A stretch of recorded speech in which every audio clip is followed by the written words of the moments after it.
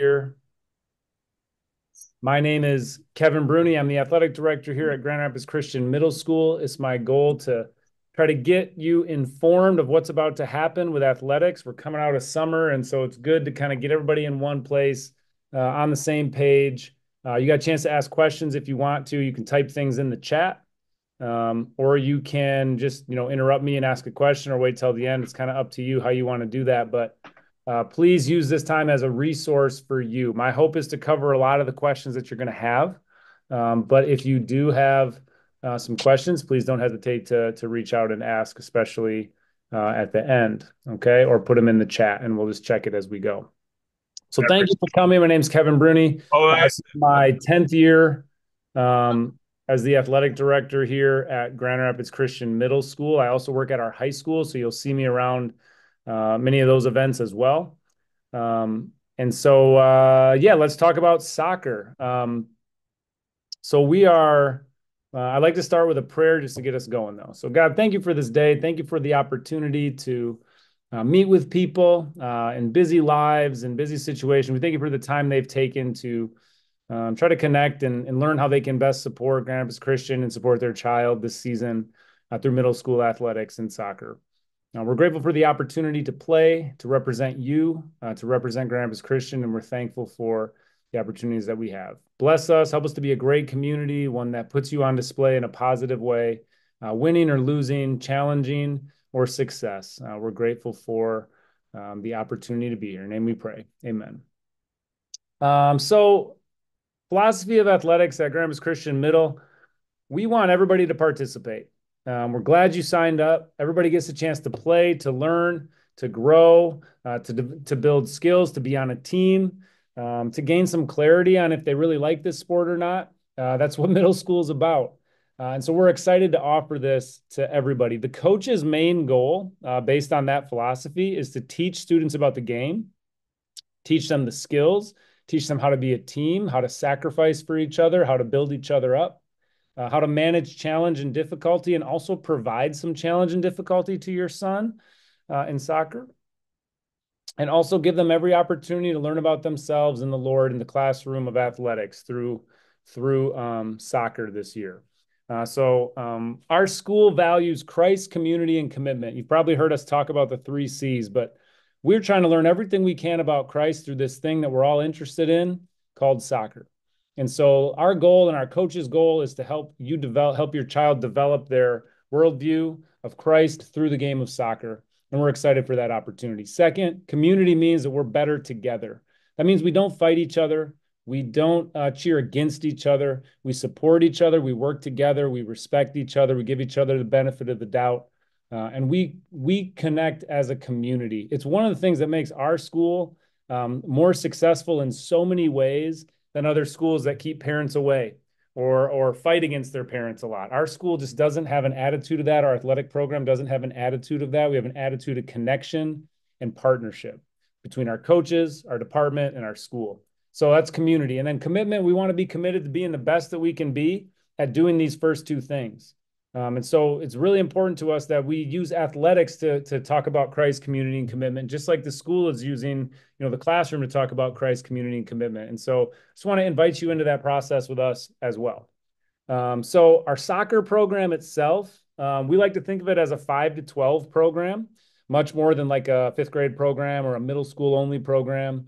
But what you need to know, some of you are coming from like pure play, which was like kindergarten to fourth grade, where everything was equal and it wasn't real competitive. It was just kind of like, yay, we cheer and everybody gets an opportunity, which is great for that level. When we head to middle school, we kind of take a step towards what high school is like. High school is going to be cuts. It's going to be no equal playing time whatsoever. And if you can make it, you're fighting for a way to just be out on the field. And so middle school is kind of the ground where we take you from everything's equal for everybody. It's kind of like yay, cheering to competitive athletics. And so we try to step you up in that process. So our coaches now are hired and supervised by me. We sometimes have some volunteers, but largely they're hired and supervised by me. Our kids play against other schools, not against our own school, like in pure play. And we want to partner with our parents to make sure that we're doing competitive athletics well. For some of you, this is the first step you've had into competitive athletics. And when people get competitive in youth sports, sometimes even parents, we get a little crazy. And we just got to work on that and acknowledge that we're not going to be like that. And we're going to be excited. We're going to be happy for our kids. We're going to cheer for them. We're going to be sad with them. And all those things. We want to start partnering with you in this process of athletics. It's very inclusive in nature for the middle school. We want everybody to play. There's no cuts in our entire middle school program, but we do want you to know that one big shift is that we don't do equal playing time anymore. Okay, starting in fifth grade through eighth grade, we don't do equal playing time like in pure play or in the elementary sports. And so that's a shift for some of you. Don't expect that everyone's going to get the same. Like they're not. So here's one thing I know. I'm a parent as well of a middle school student. I want my son to play with the best players because when my son plays with the best player, my son has a better chance to find some success. So as a parent, I want my son to do that, right? That's a good thing. But the problem is that everybody wants their child to play with the best player. And so that means the best players are going to be on the field more often. And I think we can all understand how that math works. But that's just a way that we're looking at it. Is that we need to make sure that we understand that playing time is no longer equal. In fifth and sixth grade, it's going to be more equal than it would be in seventh and eighth, which is obviously more equal than it would be in high school. So again, we're trying to work on that stair step program of getting us closer to that next step. And we've got some time to do that. We don't want to miss practice. When we were in pure play, it's kind of like, hey, we got a little busy, couldn't make it to practice today. That's all right, coach? And every pure play coach is like, oh, yeah, no problem. When we're in competitive athletics, that's different. We don't miss practices, right? Kids go to practice, they stay for the whole practice, and then we pick them up and we bring them home. And they go to every game, right? That's part of what we're doing as we're taking this stair step approach. Okay. Um, and then time requirements for fifth and sixth grade, we're typically at 3 days a week, sometimes four, but almost always 3 days a week between games and practices. So if you have one game, you probably have two practices. If you have two games, probably have one practice, unless we get a weird spot in the schedule where it would look like maybe 3 games in a row or something before a practice. We might add a fourth day that week to get another practice in the middle. But mostly it's going to be 3 days a week. Okay. And so that's kind of the basic rundown of like what it's going to be like as you enter a soccer program here. In fifth and sixth grade, we are doing team formation, and same thing in seventh and eighth grade, but team formation, which takes 2 to 3 days, that first week that we're together, and the coaches are doing their best to split teams in an equal way. Okay. And then we enter the league and we compete. And so they're trying to analyze skills and abilities and who works well on teams, who's a good listener, who's not, who, doesn't pay attention, kind of screws up the drills. We can't have too many of those kids on the same team, right? So they're trying to figure out how do we split the kids up to get the most equal opportunity for everybody to get some time and also to have success. Okay. And so team formation takes place the first week. After the first week, you will get an email from one of the coaches. So fifth and sixth grade will have 3 teams this year in soccer. Seventh and eighth grade will have 2 teams. So everybody will be placed on one of those teams. And then that coach will now become your main point of contact going forward. Okay. And so that person will be the person. I love you and I love talking to you and meeting you, but you got to go to your coach with your questions because I can't field questions for the 18 or 19 teams that we have in soccer and volleyball this fall, not to mention cross country and golf and all the other things we have going on. So make sure you're connecting with your coach. You should have gotten an email if a fifth and sixth grader from your coach. You will get one in the next day or two, okay, with information about next week. Seventh and eighth grade, same thing. Coach Voss will be sending something out to you. So you probably haven't seen that yet, but it's coming, okay?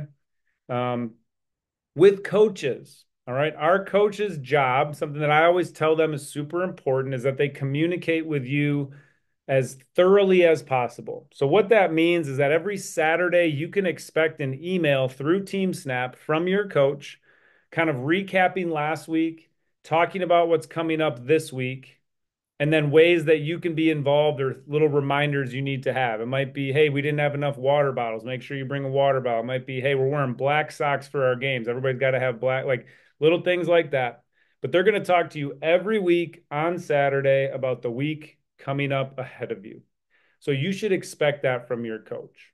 On your Team Snap account, which you'll be invited to once your child is placed on one of the teams, you'll also have a schedule on there. The beauty of Team Snap is that you're going to get reminders every single day of that your child has a practice, a reminder of where it is and when it is. It's going to come right to your email. It's fantastic. So you'll always know. You can always go on Team Snap and click the schedule button and check what are my practices? When are the games? Like those schedules will be loaded into Team Snap, and all you'll have to do is access them. Okay, so Team Snap is a great way for our coach to communicate. And I'm working really hard to finalize all of those schedules right now with our league and with our practices so that when you are loaded onto Team Snap, you've got the whole season ready for you to go. Okay, and so that's a big part of being a coach.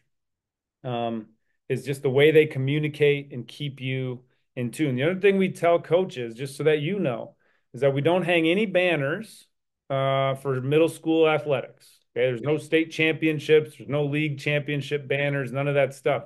But we want to win.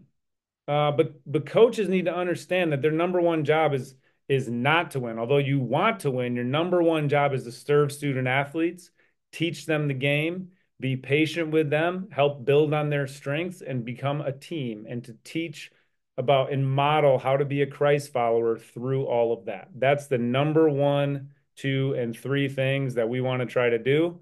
And the fourth thing we want to try to do is win. But that is not the number one priority. We are trying to win all the time. Don't get me wrong. But it's not going to take a priority over those other fundamental things that are more important. So just so that you kind of understand where our coaches are coming from. So let's talk about working with coach. Okay. Kids will not be perfect, believe it or not. The officials will not be perfect, believe it or not. And also, coach will not be perfect. We can't put an expectation on them that if everybody else is allowed to be imperfect, the coach needs to be perfect. I coach varsity golf at our school. I do a really good job and I try really hard at it, but I mess stuff up every single year. And I'm pretty good at it, but I still mess it up, right? So we got to remember that as your kids are learning the game and our coaches are being patient with them, sometimes we have coaches that are experienced players that are learning to coach. We have coaches that have coached in pure play, but now they're learning to be competitive athletic coaches. We have coaches that have coached other sports and they're trying to figure out how to coach this one. We're also training coaches as middle school level, right? And so just remember that as we go in. And my goal for you, my hope for you is these couple of things. Number one, start with trust. Everyone deserves the benefit of the doubt. You want the benefit of the doubt for you and your child, and the coach deserves the same from us. So ask questions. You can ask for things. Please don't go after coach right away. Start with trust. They were hired because they want to serve you and serve your child. And that's what they're trying to do. They're also trying to do a million other things at the same time. And if you haven't been a coach, you don't know what it's like to be in the arena. It's tough in there. There's a lot going on, a lot of variables. So start with trust, start with the benefit of the doubt. Ask questions instead of making statements. You're only hearing second or third hand from your child or from some other parent in the stands. And I just encourage you that there's a pretty good chance whatever you're hearing is not necessarily what's actually true. So ask questions of coach and talk to them. The other thing I like to talk about third is that you understand what a great experience is. We want a great experience for every kid. But I want to define that a little bit. Most people think a great experience is something where I get what I want, when I want it, how I want it, and we win. And that means everything was great. It was such a great year. We were 8-0, and my son played all the time, and he got to do this. And that is not necessarily a great experience. I think all of us would agree that if we always got what we wanted when we wanted it, we'd grow up to be pretty spoiled people. The greatest experiences in life often happen when there's challenge and difficulty, when there's failures that we have to overcome, when there's challenges we have to fight through to become something more or better. Most great experiences involve joy, sorrow, challenge, difficulty, failure, excitement, success, all of those things. That's a full experience. So I would consider that a great experience. And what I hope for you and your child is you get to experience all of those things because that's what gives you a great experience. I hope it's not we win every game and everything's easy and perfect because that wouldn't be a great experience. Number four, if people come to you about coach, I'm a big believer that biblically we're asked to confront the person we have an issue with one on one. And I think the Bible says if that person does not listen, then we bring someone else. And so if someone comes to you to talk about coach or, hey, can you believe coach this? Or can you believe this or that? We're already starting that conversation that doesn't help us solve a problem. So my encouragement to you is if someone comes to you about coach, just say to them, oh yeah, I hear what you're saying. What did coach say when you asked them about that? Because without telling them what to do, you're just pointing them in the direction that they should go. And if like, well, I didn't talk to coach, but I said, maybe that'd be a good place to start. Provide some suggestions for people to keep our biblical community in the right track of how to handle things biblically that are challenging. Okay. And when you're going to approach coach, every school, every coaching athletic department in the world has a 24-hour rule. Do you guys know why there's a 24-hour rule? Two main reasons in my mind. Number one, I've coached a lot of things, and I know that right after something occurs, a game, whether it was good or bad or challenging or surprising, my brain's kind of messed up and I'm thinking about 1,000 things as a coach. And if you come to me with something like serious at that time, I'm not going to be my best. And you deserve my best. So the reason we have a 24-hour rule for coach is because coach needs time to decompress, get their mind around how they're going to have this important conversation, and then do a good job with it. The other reason we have a 24-hour rule is you need time. You need time, right? You need to weigh a couple of things. Is this about me or is this actually about my kid? Is this something that really matters? I should wait 24 hours and decide. You all know when you sleep on something, you feel differently about it the next day. And so I'd encourage you to take that time. Third, whatever emotion you're in based on the game, just like the coach, you ain't going to be your best. I guarantee you that. All right. And so 24-hour rule, if you want to approach coach about something, I'd encourage you to email the coach a day after you've had time to sit in this and calm and all the things that you need to do and ask coach a question.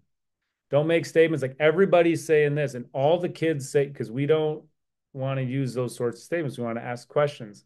Another thing I'm going to tell you is if it's about playing time or strategy, it's not a good choice to do that. Okay. It's just not a place we want to go. I don't want you in the habit as a fifth grade parent developing a habit that you have a say in Grand Rapids Christian Athletics on playing time and strategy, because that's just not the case. As a parent, you have the chance to be a parent. As a coach, you have a chance to determine playing time and strategy. Those two lanes do not cross. Just making sure y'all heard that. As a parent, you have a chance to be a parent. As a coach, you have a chance to determine playing time and strategy. Those two lanes do not cross unless that parent has been hired to be the coach.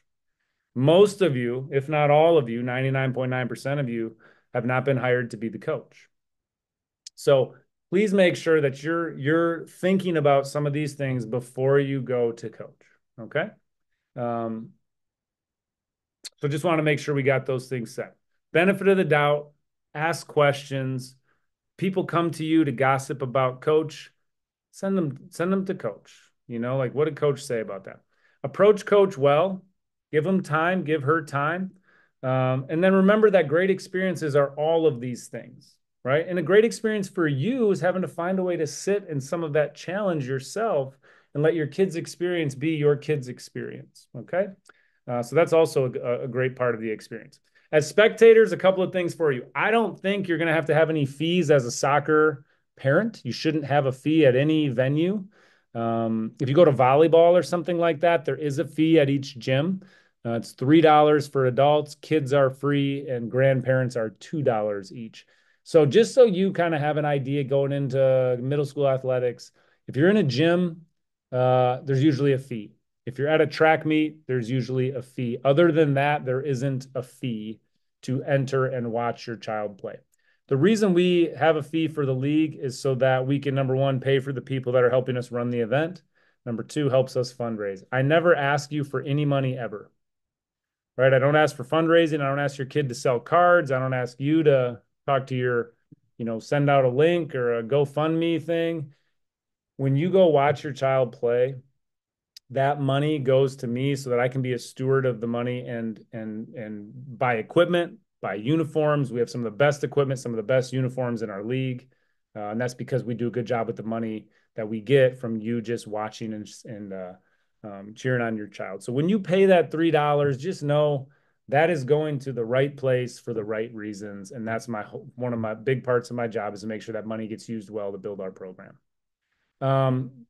When you're at the games, the last thing about officiating is, you know, uh, we don't always get, FIFA level officials at the middle school league. Okay. We got officials that are learning how to officiate. You've got college kids learning how to blow the whistle, how to call it the right way. They're usually paired with an older, more experienced official who's letting them, experience the ropes. Like this is a learning ground. We're at an extreme official shortage, and we need our middle school families, despite what the other schools do about cheering against officials, we need our school to be different. My dream is that every official says, I'm so glad I got a Grand Rapids Christian game because those parents are so great. Those coaches are so great. They come to our place and they feel loved. It feels different than youth sports to them. It encourages them. Thank them for being the official. Even if they're terrible, just thank them so that we had a game. Like those are things where our Christian community can put God on display in a positive way by how we interact with our officials, the people that visit us, the coaches. We can just do a great job putting Christ on display in a positive way. So be neutral or be encouraging. If you don't have something good to say, as my mom always used to tell me, don't say anything at all. Okay. But try to be neutral or encouraging. And then most importantly, mom and dad, have fun. It's fun to be a fan. It's not fun to try to fight the coach for something. It's not fun to go against the official and argue with the official. Those things aren't fun. They feel like something you need to do, but you don't. Have fun. When you're having fun, there's a better chance that people around you are having fun.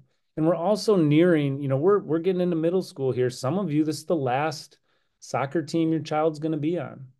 You want to be able to look back and say, that was so much fun. I had such a good time meeting parents. I had such a good time cheering on kids and watching this great player help other players maybe that weren't as good be better. But enjoy the moments because they don't last forever, and just enjoy it and have fun. Enjoy those car rides home by just saying, I loved watching you play. It was so fun for me to be here watching you play. And so I just want to encourage you to enjoy these experiences because they do not last forever. And I'm well aware as my son gets older that his days as wearing a uniform for our school, they get shorter every single day. And I just want to make sure that I'm loving those moments. So hopefully you will too. If there's any questions, I'm going to check through the chat here, but if you have a question that you want to ask, you can unmute yourself and ask it. So I'm just going to search through here. Seventh and eighth grade teams are 4 days a week. Yes, Betsy, sorry about that. 4 days a week for seventh and eighth grade. So 2 games, 2 practices, 1 game, 3 practices ish in that realm, but no more than 4. Sometimes we do play some soccer on Saturdays, but usually not. Almost all our soccer is between Monday and Thursday now, which is great. Coaching this season, we have in 5th and 6th grade, we have Kent Van Vels, who's been a longtime coach in the GR Parks department. He's going to be helping us out this year. We have Kurt Sun, who is a player and coach in a lot of different areas at a lot of different levels. He works locally now. It's his first year with us, but not his first year to coaching. Very experienced, very exciting guy. And we have Matt Jen, who is a parent, has a ton of experience coaching youth soccer, is an educator at Godwin Heights. And we're excited to have him be our third, fifth, and sixth grade coach this year. So we're really excited about those three coaches. Seventh and eighth grade is Jim and Lizzie Boss. Jim has been probably the most experienced coach in middle school history of the world. And if you ever get to have Jim as the coach, you're going to be really excited about that. He's the reason I went into athletics. He's the reason I became a teacher. And he's still doing a phenomenal job. And his daughter, Lizzie, is learning the game, and she's become a fantastic coach herself. She coaches 3 seasons for us every year. So her learning curve of experience has shot up so fast. And this is her third year coaching our boys soccer with Jim. And probably this will be her seventh season overall coaching at Grand Rapids Christian. So we're really excited to have her as well. So where are the practices? Fifth and sixth grade practices are always going to be at Grand Rapids Christian Middle School on that back field that we have. And the seventh and eighth grade practices, they walk after school to their practices over at Evergreen, the game field for everyone. That's where seventh and eighth grade practices. Fifth and sixth grade teams practice here on campus. And I believe most of the teams this year, because of our coaches' jobs, a handful of them will be at 5 o'clock. And I think there's one of the coaches who can do some after school times. Yes. The other thing I wanted to talk about is that kids that are in club, communicate that to, respond to the initial email from Matt Jen this week and tell them if you know your club schedule, we need to know that as soon as possible because that could help us with team formation, making sure we don't have too many conflicts. When it comes to like sharing club and middle school, what's super important to us is that if you play on a club team and you have a game and we have a practice, we want you to go to the club game. Okay. If we have a game and club has a practice, we'd really like for you to come to our game. Now, if you both have a game or you both have a practice, those rare times where we have these conflicts, we want to try to split those if at all possible. So if you look at the schedule and you see the practices and our games and you compare that to your club schedule and see there's, two times out of 6 conflicts that are game for one, practice for the other, that's fine. Go to the game. Let the coach know. If there's 4 times where it's like, both have practice or both have games, we want to split those so that 2 times are with us and 2 times are with them. So that's kind of how we want to split it. We don't ever want to make you choose. We don't want to penalize you. We just want it to be a shared process. We don't have rules for how many you can miss. We just want to share the process. Okay. If that process gets abused, certainly be something that I'd want to get involved in and talk to you about it. But hopefully you can just work that with the coach and share the process. Okay. Other questions that people might have?